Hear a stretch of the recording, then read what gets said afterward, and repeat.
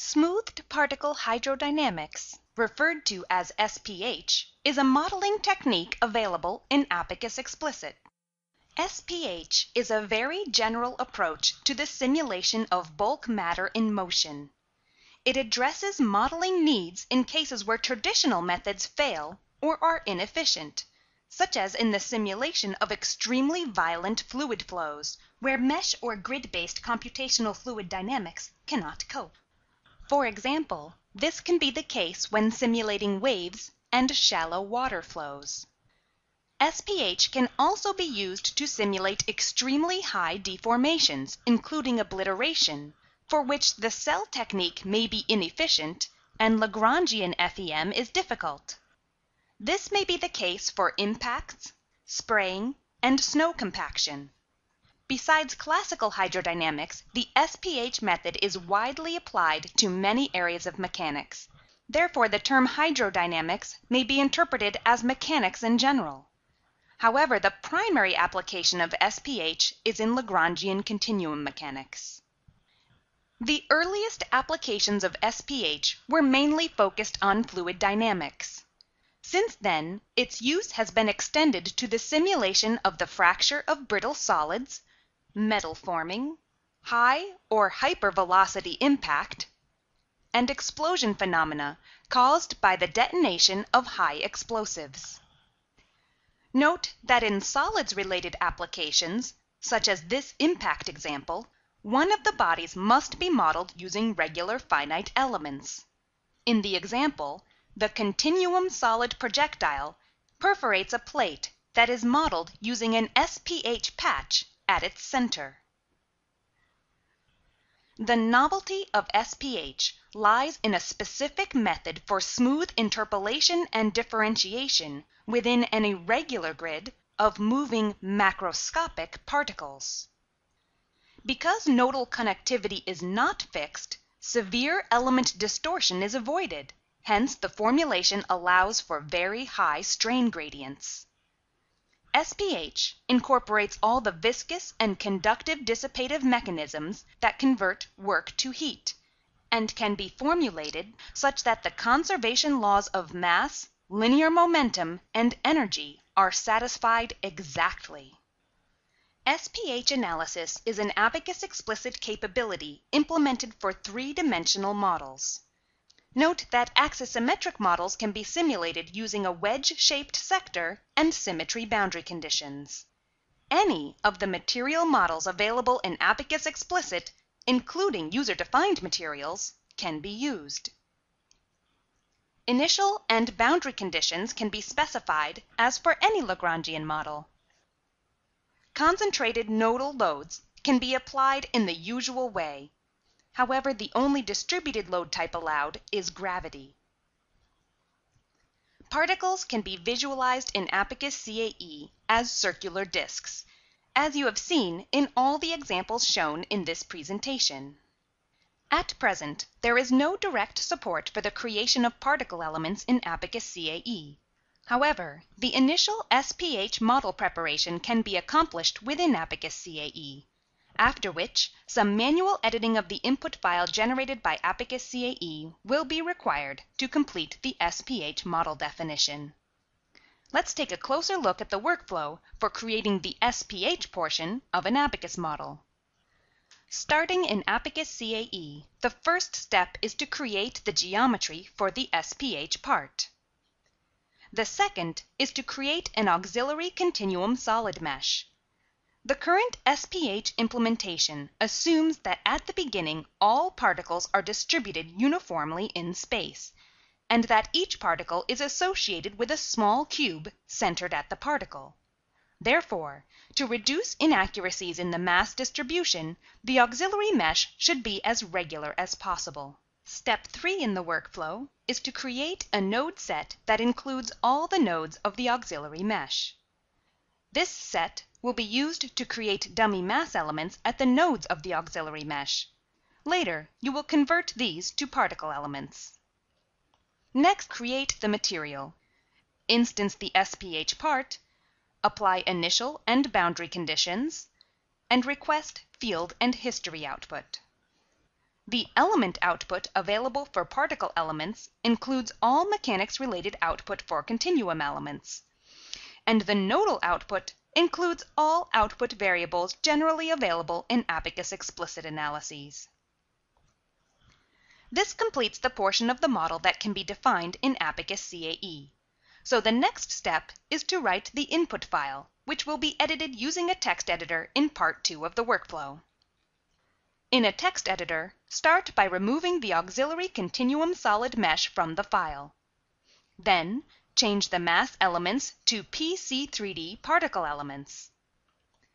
Remove the dummy mass keyword option from the file, and in its place, use the solid section option to associate the particle elements with the material defined previously in Abaqus CAE. Next, define a node-based surface that includes all the SPH particles. Note that particle elements do not have faces or edges. Therefore, an element-based surface cannot be defined on these elements. Finally, define contact interactions between the node-based particle surface and any other node or element-based surfaces in the model. I will now demonstrate the described workflow using a bird strike example, where a bird, in the form of a cylindrical projectile, hits an airplane engine blade. The blade model, which is built using conventional shell elements, already exists in the model database, so I will proceed with the creation of the bird model. First, I will create a deformable part to model the bird. I will sketch a circle and specify a radial dimension of 0.04 meters. The height of the extruded cylinder will be 0.076 meters. Before meshing the newly created part, I will partition the cylinder in half using the normal to edge method. Once this is done, I can mesh the bird using continuum brick elements. I will set the approximate global mesh size to be equal to the size of a small cube at each SPH particle. To produce as uniform a mesh as possible, I will use the medial axis mesh algorithm with minimized mesh transitions. Note that the SPH method can be used to model bodies of any size. The particle size used in SPH applications is arbitrary. However, the smaller the particle size, the more detailed the result. Next, I will create a part level set containing all the bird nodes. This will be used in the next step to create point masses, and later I will use it to define a node-based bird surface. Now I will switch to the property module and create point masses with an arbitrary mass value at each node of the auxiliary mesh. Note that Abaqus CAE displays green square glyphs to indicate the presence of mass elements at the nodes. In this example, the material properties of the bird are described by a tabular equation of state, which is not directly supported by Abaqus CAE. The keyword editor can be conveniently used to define the tabular equation of state material. Next, I will instance the bird part in the assembly module and translate it to a predefined location. Now, I will apply translational velocity to all the nodes of the bird in the global 3 direction.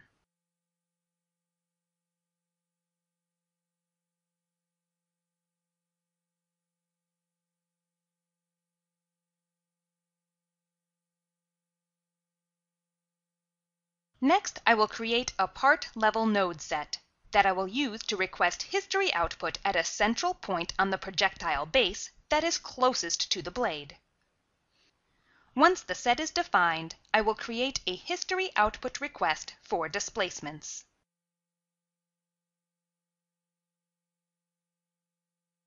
This completes the Abaqus CAE portion of the model preparation. I will switch to the job module, write the input file, and leave Abaqus CAE open for later visualization of the analysis results. I will now manually modify the input file produced by Abaqus CAE. In a text editor, I will start by removing the auxiliary continuum solid elements from the input file.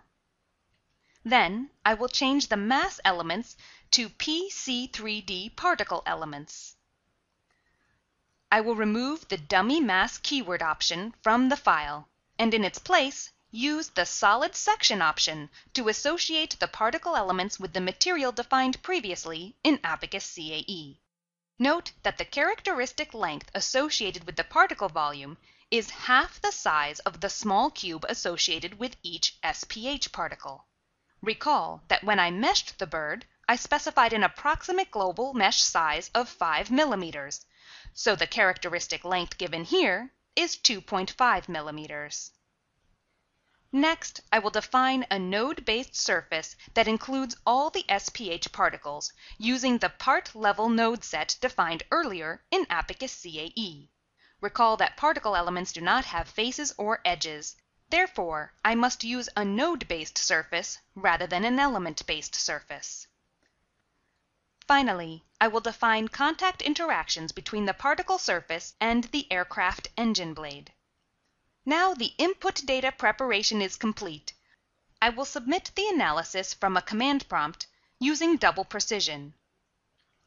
After the job completes, we can study the results in the Abaqaus CAE visualization module.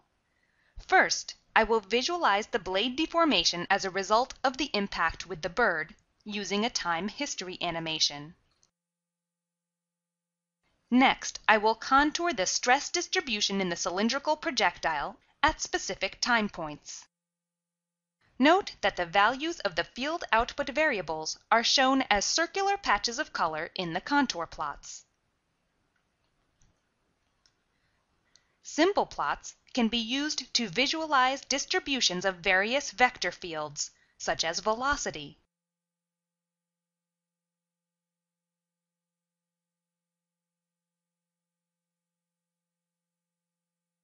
Finally, I will create a history plot of the turbine hub displacement.